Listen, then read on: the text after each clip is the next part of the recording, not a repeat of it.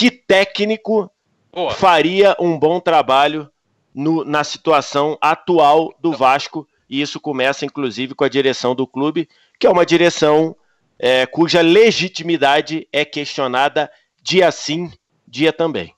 Foi até legal você falar qual técnico, quem que aceitaria hoje e, enfim, treinar o Vasco. A gente tem um quadro no nosso programa, né? O jogo dos cenários. A gente apresenta aqui algumas situações e hoje a gente vai lançar aqui a pergunta. A gente preparou uma arte bem legal com aquela velha discussão do futebol brasileiro, medalhão ou nova safra, aquela coisa toda. E a gente pegou só 4 técnicos aqui para exemplificar um pouquinho. Não necessariamente medalhão nova safra, mas alguns perfis diferentes.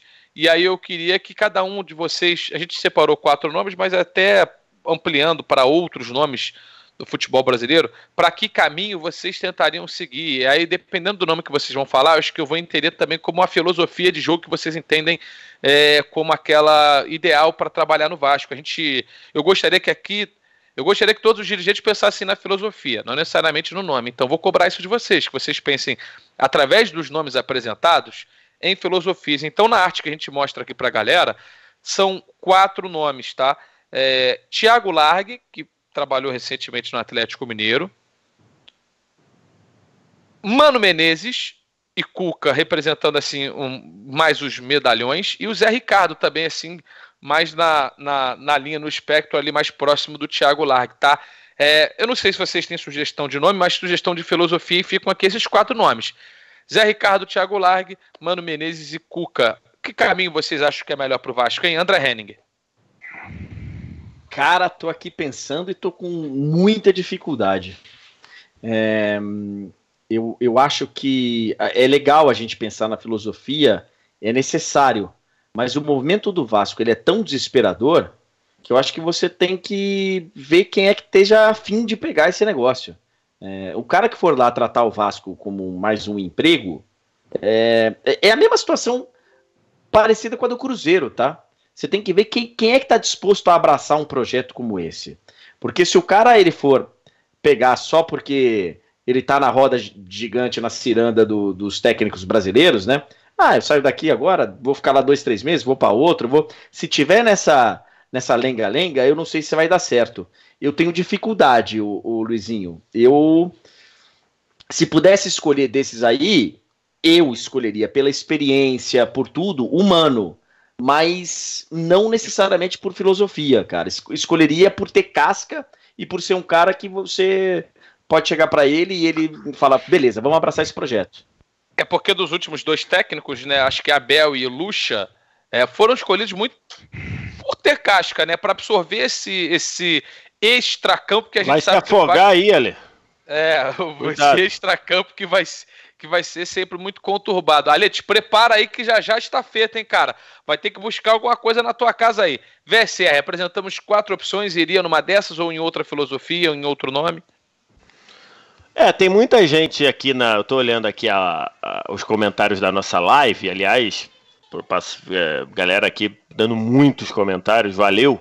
Muita gente falando do Carille, né? Mas o Carille já tá fora, né? Já tá lá na Arábia Saudita. Não é muita gente, né? São 2 pessoas que ficam copiando e colando. Não, mas eu vi vários aqui, mas enfim.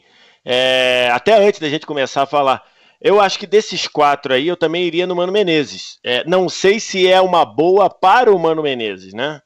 Não sei se o Mano Menezes iria aceitar e tudo, e aí passa também por esse aspecto de um pouco do que o Ale falou, e muita gente está citando aqui, que o Abel ele está pegando tudo, né? Ele está aceitando. Não sei se seria o caso do Abel se preservar um pouquinho, mas não sei se o Mano aceitaria. Mas desses daí todos, eu acho que para você criar uma situação, porque o que o Vasco precisa hoje é um time mais sólido. Para começar, ele precisa de um time mais sólido. E os times do Mano Menezes são sólidos. Aí você pode falar, mas você criticava o Mano Menezes no Palmeiras. Sim, acho que o Mano Menezes no Palmeiras, ele precisava de algo mais, porque a solidez já estava lá. Acho que o Vasco hoje ele está alguns passos atrás. Ele precisa primeiro ter um time sólido, para depois você tentar alguma coisa. Desses 4, eu iria, dos 4 citados aí, muita gente falando do Barroca aqui também nos comentários. eu iria de Mano Menezes, mas acho pouquíssimo provável que o Mano aceitasse esse desafio do Vasco nesse momento. A Barroca está empregado, tem gente citando Rogério Ceni também, outro que está empregado. Eu dos 4 aqui, antes da opinião do Alê, eu iria no Thiago Largue. Eu acho que assim, a combinação necessidade de mostrar trabalho, né? E aí, por consequência, aquele cara essa combinação é boa.